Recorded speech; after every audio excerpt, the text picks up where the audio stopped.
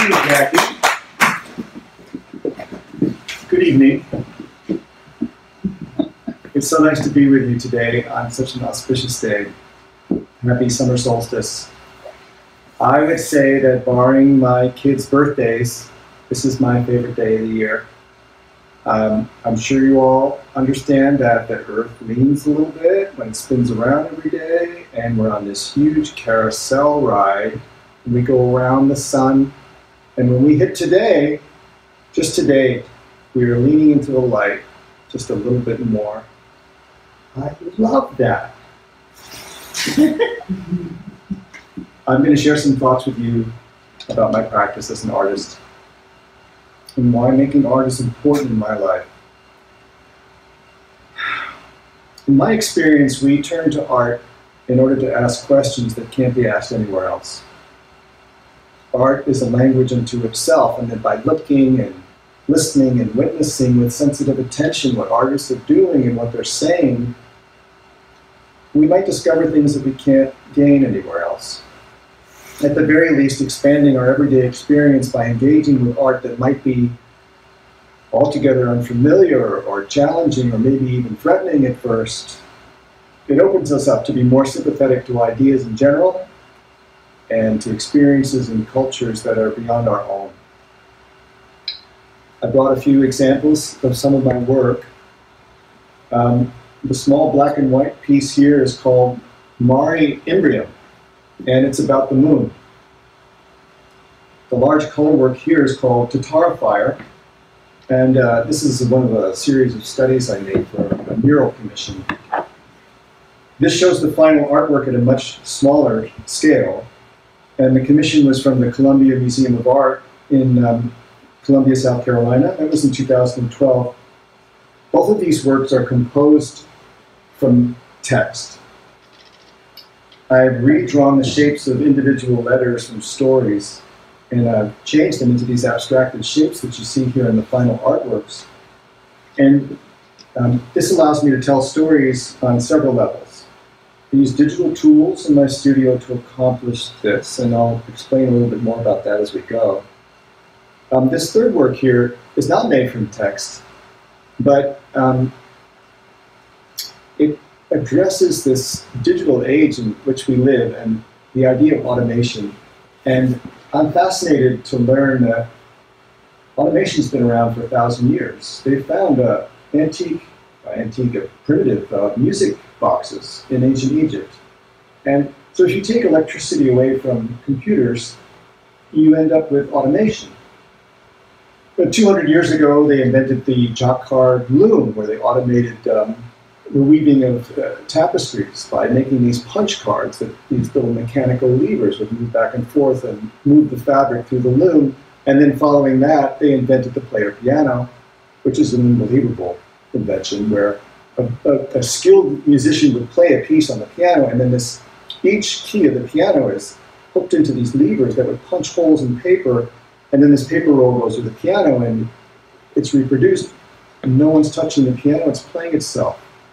That's pretty close to a digital experience without the electricity, if you ask me. They had pneumatic pumps. Though these days they have electricity, so you don't have to pump the pedals, but the markings that you see there in the horizontal lines are actual tracings from one of the piano rolls. So that's actually a little snippet of music, I think, from Jelly Roll Morton, I think. I have to go back and check my notes, but that's the actual music itself. So I wanted to introduce these works to you and introduce the idea of scale.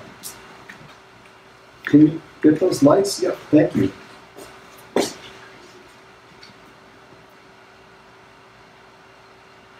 I want to talk about the idea of scale, how things that we witness at a personal level fit into the greater scheme of things, because so much of what I do takes place within this sort of imaginary virtual world of computers.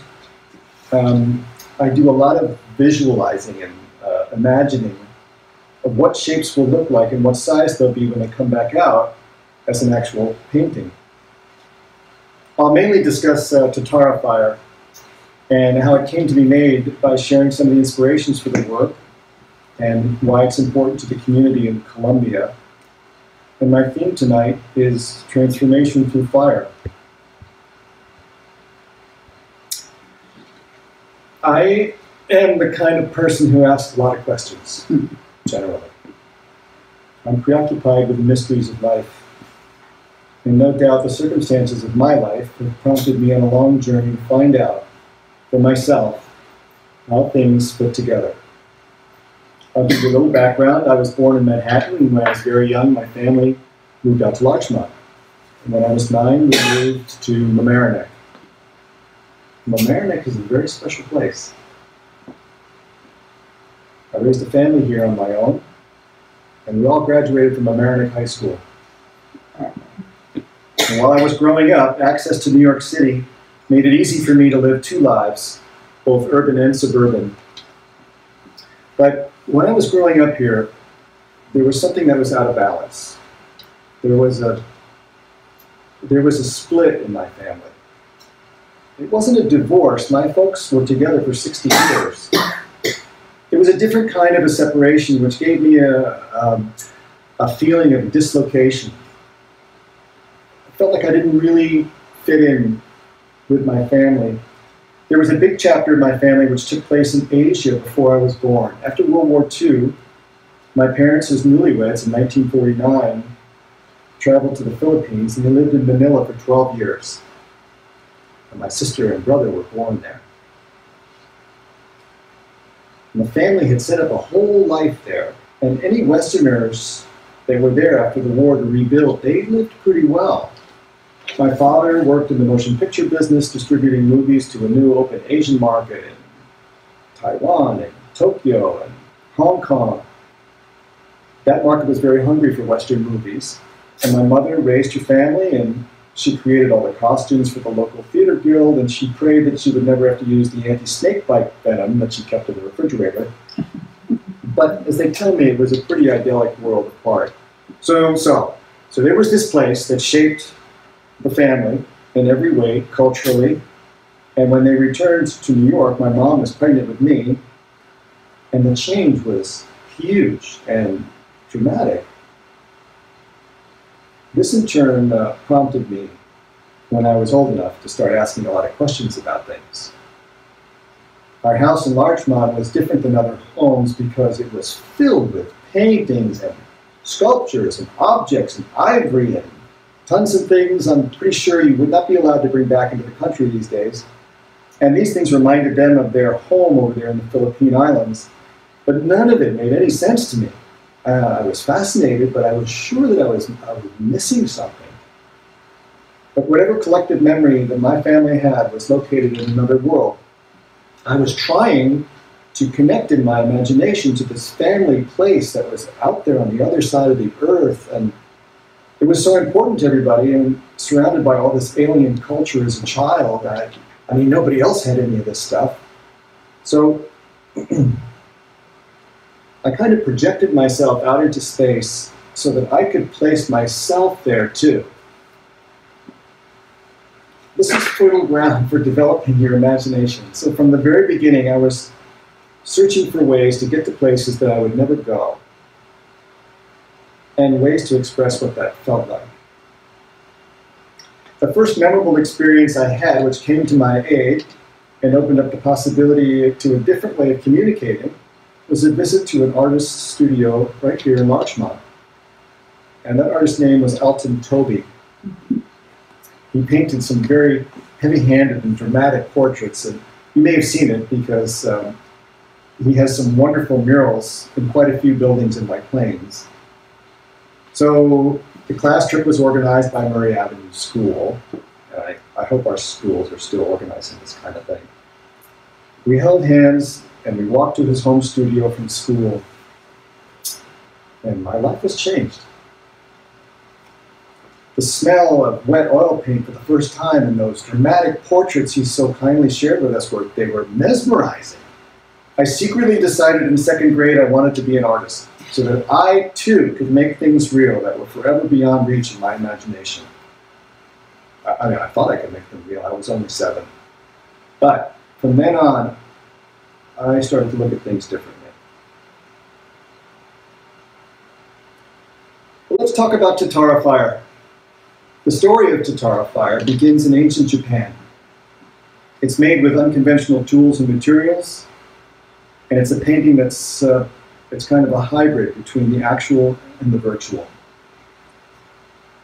The mural installed is 11 by 26 feet, and it's composed at a scale that suggests a journey.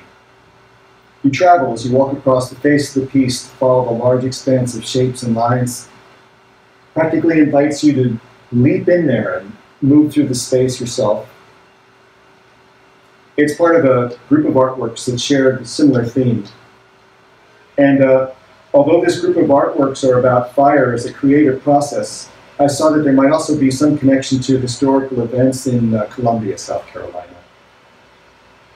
South Carolina, you may recall, was the first to secede from the Union at the start of the Civil War. And Columbia was marking its 150th anniversary of the burning of the city by Sherman's army at the end of the war.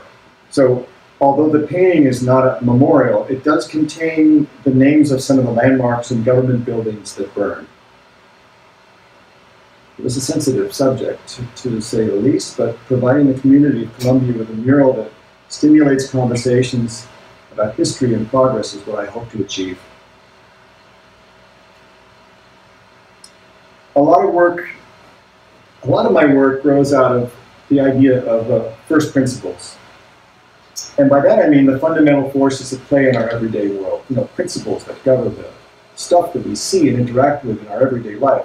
Theories behind physics for electromagnetism, or how the biology of our bodies allow us to hear and see, how things work on a fundamental level. That's pretty geeky, I know. But it's exciting to me to figure out ways to make pictures about the world as it actually is, and not just as we see it. I love this quote from Anais Nin. We don't see things as they actually are. We see things as we are. And with this in mind, I've chosen to work mainly with abstraction as a strategy to find ways of seeing things in a new light, and to show the essence of the thing itself, and not just a thing depicted. And I found a surprising example of something that transcended its own essence. It was at the Metropolitan Museum of Art in 2009. And it was an exhibition about the art of the samurai sword. Just the metal swords, not the decorative wrappings. It was the metal itself. And when I visited, I had an epiphany, seeing what the Japanese considered to be sacred steel on display there in the form of these ancient swords. I wasn't particularly interested in ancient weapons as a subject for artwork, but sacred steel. Sacred steel? What could make steel sacred? That sounded intriguing. I mean, steel is a pretty common material. It's made from heating iron and carbon, and there's nothing inherently special. Iron is very common. It's everywhere. It's a very soft metal. So let me geek out for a second. The iron molecule is shaped like a sugar cube. And when you heat it, this cube expands, and the atoms are arrayed like a checkerboard. It opens up, and if you add, so it becomes molten iron. But if you add carbon from ash or charcoal, the carbon atoms go in there and fill in all the spaces, and when you cool this down, it wants to go back into its original shape, but the carbon prevents it, and now it's in an entirely new shape, and that's steel. But like any recipe, how it's done and the quality of the ingredients makes all the difference of whether you end up with something that looks like a diamond or whether it's just quartz.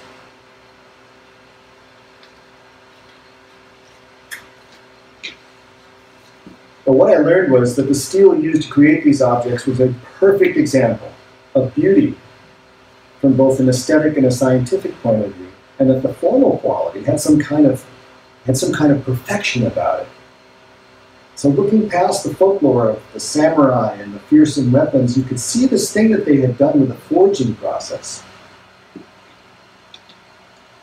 So in almost all pre-modern cultures, matter and spirit were thought to be interfused. And it wasn't hard for them to imagine that an object could have power, what's called a numinous power. and otherworldly power. And over 1,000 years ago, artisans in Japan built upon earlier techniques from Korea and China, and they invented a way to make the strongest and purest steel that had ever been made. And they used fire alone to do it, and they used their eyes alone to do it, and they used some kind of crazy intuition that nobody understands to do it. And to ensure quality control, they performed this transformation as a ritual that could be passed down from generation to future artisans. Present day engineers and scientists examined, from the biggest steel companies, could not fathom how they did it. They examined these ancient swords with electron microscopes, and they were stunned because the beauty of the surface of the metal and the jewel-like internal structure were the result of this exotic mixing and layering and stretching and folding this pure steel that they had figured out how to make. How did the ancient artisans do it? Without science, without technology, without understanding the chemistry, with some kind of vision that no one understands, they mastered this using the heat of a blast furnace that they invented called Tatara. Pushing heat and their power to see to a new level, they achieved a physical transformation through fire that was considered spiritual. Tatara is a large clay oven. It's a big kiln. It's a fire-breathing dragon. It's this big square box, and it's open at the top. And at the bottom, it's built into the ground with a chamber to keep it all dry. And they have these bellows attached to holes so that the whole thing can breathe. And a kiln master directs a Tatara blast, a ceremonial burning in the furnace. There are only a few people left in the world alive who know how to do this in the ancient way. Akira Kihara is considered a national treasure in his country, receiving special recognition to preserve these rituals. And it takes place only in winter, way out in the countryside, in the Shimane prefecture. At dawn on the first day, he directs artisans to start a fire of pine charcoal. And when the charcoal has been raised to a tremendous heat, they start to add sand made of iron, which has been gathered from the stream beds along the slopes of volcanoes, where the iron has come up from the heart of the earth. This sand is a very pure form of iron, and over the course of the next 3 days, he will not sleep. Instead, he will focus on the fire and direct the heating of the Tatara. Over 12 tons of sand and charcoal will be added to the bed of fire within the Tatara to produce 1 ton of tamahagane steel. Tamahagane translates as jewel steel. And this is what was forged into samurai swords. He watches the character of the fire until it becomes finely tuned around the 2,500 degrees Fahrenheit. And there are some tense moments at the end of the burn. Did he see the right color in the furnace? And what did he see exactly? He determines somehow by listening and by seeing that a special transformation has occurred, and then he orders the destruction of the Tatara, revealing the molten jewel steel at the bottom of the pit. Well, this story really struck me. And using your vision alone to direct a blast furnace is crazy. I wanted to tell this story using the text of the story itself as the source for the image. So I researched libraries and online databases from museums about the Tatara, and a lot of this material has found its way into the work. I'm trained in classic art techniques, but I've struck out a new territory with digital tools. I use computers because I'm weird. But this is the arc of things. Computers are everywhere, but more importantly, what computers can do when they're connected to telescopes or microscopes has expanded and altered our vision of the world forever. And I'm grateful to be living in a time when such knowledge is possible. I also believe we're moving a little too fast to have careful thought about how these things will impact our lives in the future. It's dangerous, the new speed of this knowledge. We have to make sure that we have a say about where it goes. But I like the idea of saying something with these tools and trying to keep up and trying to be thoughtful at the same time. This painting is called Tamahagane. It's in the collection of the Museum of Fine Arts in Boston. It's also composed from text, from the forging of samurai swords, from sand and charcoal. It contains the story of the sacred fusing of steel along with the names of cultural objects from the MFA's large collection of Asian artifacts, names of objects from the National Museum in Tokyo, and other institutions from around the world. It's a Western painting with an Eastern influence, but ultimately it's a painting about transformation. The subject is a gateway to thinking about the legacy of creation and destruction and unleashing energy. So when I received the commission for Tatara Fire, I was pretty along with this material. I was pretty far along working with this material. The museum had approved some early proposals for the piece, but then I got an interesting phone call from their chief curator, Will South. He understood that I worked with text, and he said there was a desire on the part of the museum to see if there was some way that I could bring some of Colombia's cultural history into the artwork. And I thought, okay, what does that mean? This is when we first discussed the approaching 150th anniversary that they would be observing in remembrance of the burning of the city on February 17th, 1865. And I thought, okay, this is serious. I saw the possibility of creating new work that combined the theme of transformation through fire, but this work would bring different influences together. So I worked the names and locations of some of the buildings that were destroyed in the fire into the piece. And it was beyond the scope of the commission to directly memorialize the event, but by including the names of the places ravaged by war, along with the local histories, this could serve to create the right context for the artwork and perhaps inspire conversations. These are some of the landmarks whose names are woven into the image. City Hall, Christ Episcopal Church, South Carolina State Armory, State House, Carolinas National Bank. And the mural was well received by the community, with a lot of groups visiting and many school kids visiting, asking wonderful questions.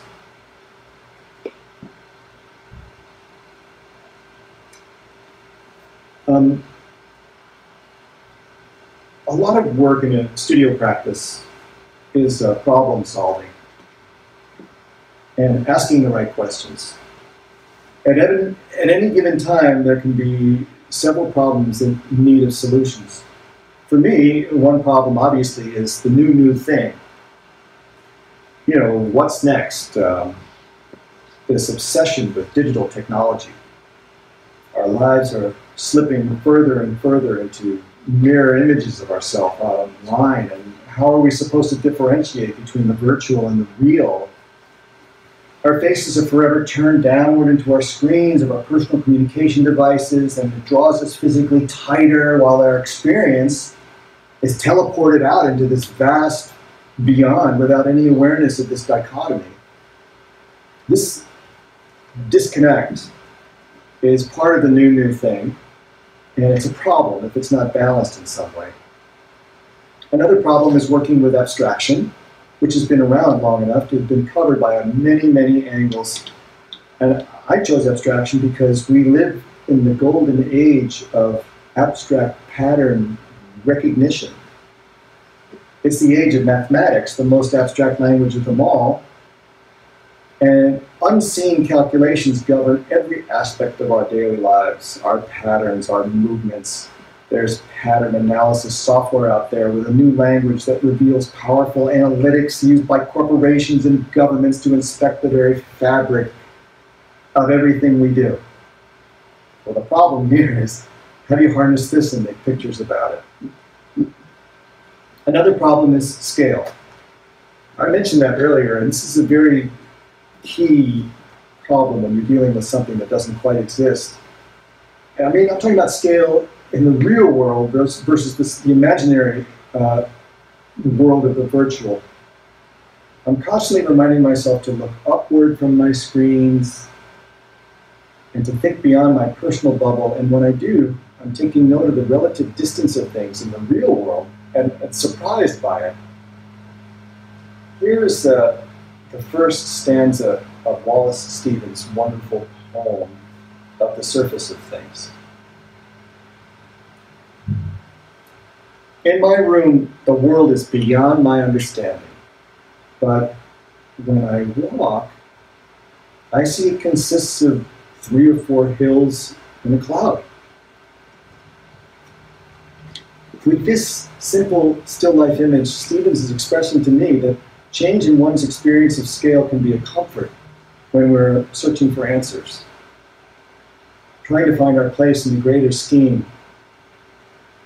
I think it's fair to say that our sense of scale in general is shaped by our own bodies and how we fit into the scheme of physical things. The notion of how far is far and how near is near, and how big is big and how small is small, is based on our ability to judge our relationship to the physical world with our attention. So while I'm spending so much time thinking about imaginary space, I'm disoriented. And I'm trying to work on a canvas inside of a computer, and it has no real size. And Tatar Fire had no real dimensions that I could feel. It was like moon rocks that you brought back from the moon, but you couldn't touch them because they were in this glove box. So you had this sort of barrier between you and the thing. And the glove box for me is something called vector space.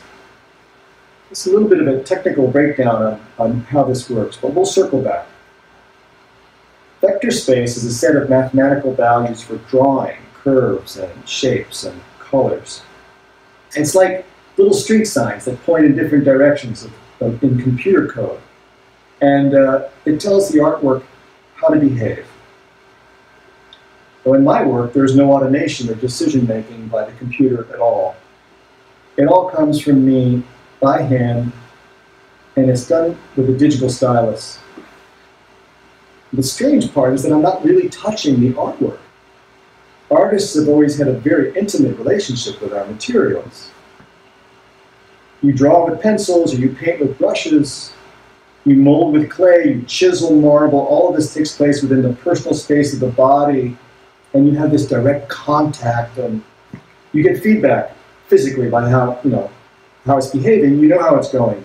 So I've gone from holding this thing to looking up and holding a tablet and a digital brush and looking at a screen and not at my hands, and it's very odd. But it's still a strange kind of intimacy. It's a new intimacy. It's a 21st century kind of intimacy.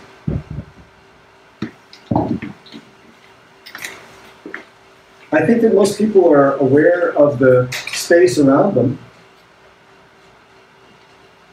We're here in this community room, and it's built to human scale. There's a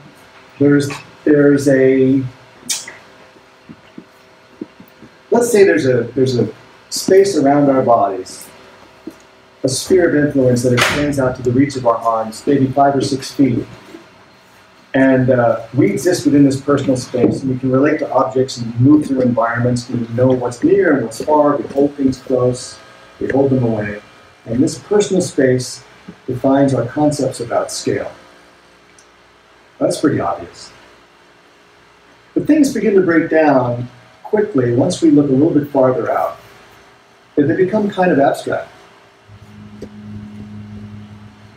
I believe that everything more than 50 feet from us starts to become far.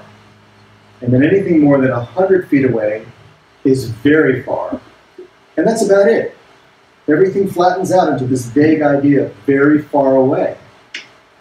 It doesn't matter if it's across the street, or across town, or across the country. It's just hard to imagine how we can relate to it because it's just very far. So I felt like I needed to practice connecting to these distances with my own personal feeling of scale and space, and perhaps have a bird's eye view of things. And I needed to be able to project out of this bubble way out there and see the shape of things as they actually are. You can do this with thought experiments, and I'd like you to try one with me, where we try to imagine what it feels like to expand our sense of scale.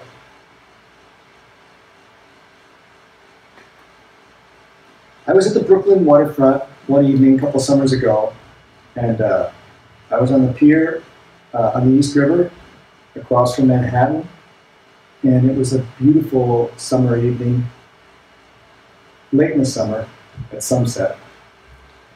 And folks had gathered, as you do, to enjoy it. And you might remember there was something called a supermoon that was about to rise. That's what everyone was waiting for.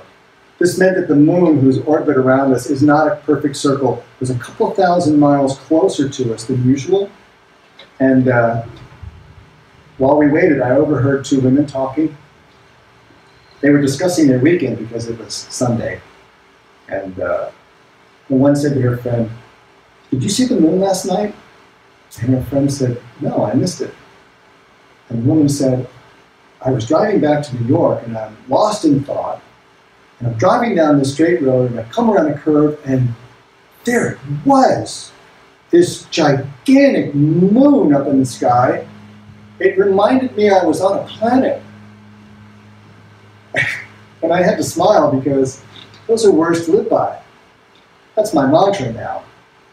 I try to remind myself I'm on a planet every day. Her epiphany about the moon and where we live is always on my mind, as a way to expand my awareness and remind myself where I actually am.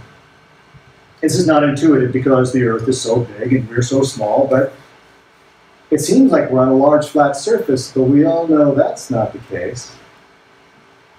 The moon is a wonderful gift.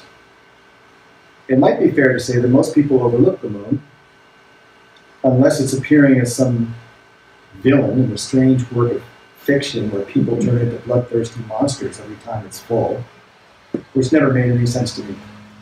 Its appearance in poetry and literature is a symbol of mystery, and its power to transform ordinary nighttime into something portentous is the result of our collective instinct that it is a real place, but it's so far away that it allows us to project these myths onto it, which is beautiful, but it's also beautiful to contemplate it as it actually is. What it is an enormous, stunning, natural sculpture. It's a sphere of rough-hewn stone and glass whose surface was molded and sculpted by the fiery impacts of boulders and rocks raining down for thousands of years, causing so much heat that the entire surface was molten lava, much like our own planet. Only in our world, the forces of time and weather and geology have mostly erased this history when it was engulfed in fire. It's the moon that has allowed the Earth to capture an atmosphere and create oceans. And the transformation through fire stopped short on the moon, sculpting the surface into a permanent ruin of its creation. Our little sister world makes the tides here on Earth and holds our atmosphere together and is locked in a circular dance with us. And since we've traveled there, it remains very far away, but it's no longer unattainable. I'd sure like to go there and see it up close. But it's pretty far, right? It's pretty far away. I mean, as a thought experiment, can we imagine how far away the moon is and know what that really feels like? Or is it too far? There's this big thing, and it's out there, and it's the closest really big thing there is, but it's some distance away. Does anybody know how far away the moon is? Yeah. It's about 240,000 miles away. That seems pretty far, but I mean, could I walk there? In the thought experiment, there'd be this magic bridge, and it would come straight up out of the ground, and then up would turn to out, and out would go all the way across this gap, finally coming down onto the surface of the moon. That's a very long bridge, and that's a lot of walking. you know, walking is another personal sphere of our awareness. It's a good way to gauge and feel the actual size of things. Lots of folks enjoy walking around the cities where they live, and we can walk several miles a day without thinking about it, going from place to place. Traveling by walking, we take our personal perspective with us. So, could I walk to Manhattan? It's about 25 miles. If I was a pretty good runner, which I'm not, I'd get there maybe in under 5 hours. Walking, I guess, all day. A nice all-day walk into New York City. Could I walk to Chicago? That's 713 miles. That would probably take months. Could I walk to Los Angeles? That's 2,400 miles. That might take a year or more. Our distant ancestors did a lot of walking through migration, so could we walk to the moon? The journey would be something like this. The average moderately active person takes about 7,500 steps a day. Assuming that that person walks every day, an 80-year-old person who began walking at 1 year of age would have taken 262,500 steps in their lifetime. An average person with an average stride will walk about 108,131 miles in their life. That's not even halfway there. It would take 2 whole lifetimes to walk to the moon. That's something I can feel because it connects to my own personal space. And I think about it when the moon rises. And then when that sinks in, you can begin to think about feeling the distance maybe to Mars. But let's not go there tonight. That's 448 million miles.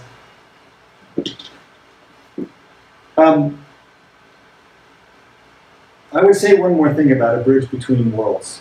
You know, sometimes when I look at Tara fire, I see the shape of flames moving across the surface. But sometimes I also see a great bridge across the face of the painting. And if I go back to Japanese culture for a moment, and what don't they do well from an aesthetic point of view? In traditional Japanese gardens, the world is represented in miniature, with small stones and rocks placed exactly so that they can suddenly resemble a mountain range. And now there's that importance of scale again, bringing comfort. And quite often, there is a bridge that leads to a small island in the center of the garden. And when you start on that bridge, you're supposed to leave the material world behind you, and by the time you cross over to the island, you've arrived at a spiritual place, leaving the everyday world behind you. And you can experience great calm and peace and healing there. I appreciate that idea that such a journey can be part of the everyday life of all of us, along with a walk in the park. So before I wrap up, I'd like to briefly share some details. I hope it's not too technical about my practice. I mentioned when I start a new work that I use text, as I do in these 2 pieces, from literature, stories, poetry, or data about something that I'm interested in. I take the words and I put them into a word processor and make some changes and I edit them. And then the words get copied into a vector art program, like Adobe's Illustrator program. And now the words are in sort of a mathematical limbo. I can reach into this virtual space, into that vector space, and manipulate the shapes, think about the scale, and try and get perspective on how it should all look. And in the end, the artwork retains the original words, but their shapes have been altered. Then the stories can exist on multiple levels simultaneously. On one level, it's the visual language of abstract painting, and on another level, it's the actual language, which has been transformed by hand into these forms. You run the whole process backwards, And the painting untangles itself into 10,000 legible words. And once the artwork is completed, it needs to come back into the real world to be considered a painting. And in order to do this, I use industrial inkjet printers. There's a storied history of artists co-opting industrial processes to make fine art. Picasso, for example, he used commercial newsprint in his superb collages. He used commercially printed text of newspaper articles to reference the political issues in Spain in the 1920s. In the 1960s, Andy Warhol started using industrial silk screens on his canvases. Industrial silk screens, they were considered at the time to be a lowly and cheap form of advertising. He pushed pretty radically on what a painting could be. Robert Rauschenberg also pushed pretty hard on the boundaries of what could be considered a painting. With his silk screens and objects on his canvases. And recently, Wade Guyton has used inkjet printers to print directly on his canvases.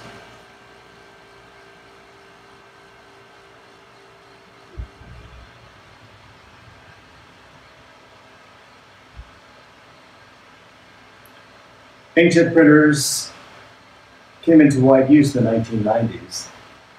And a few years ago, these printers were scaled up to service the commercial printing industry. I'm referring to the huge litho offset presses, commercial presses that use enamel inks to print magazines and glossy new car brochures.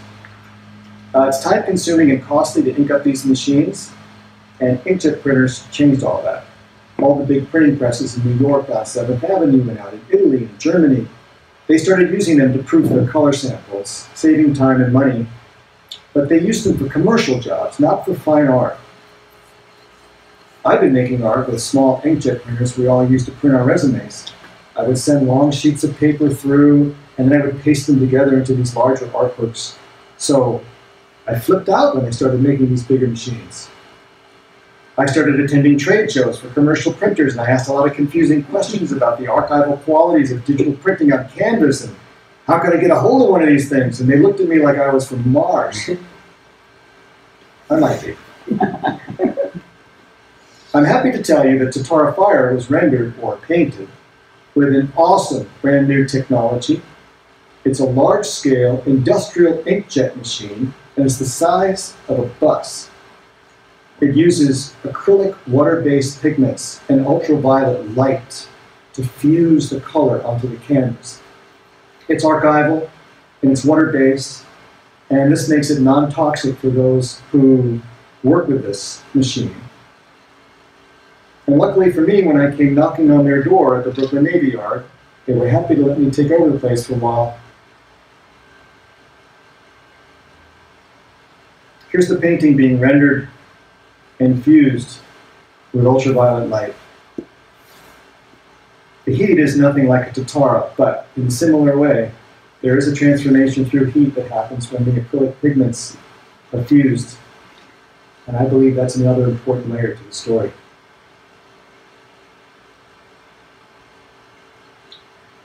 I reflected while creating these artworks that fire can purify as well as destroy. And perhaps there's space to consider that in the light of honoring the memory of those who've gone before us and what it is we intend to do going forward from here. Thank you for listening, and happy summer.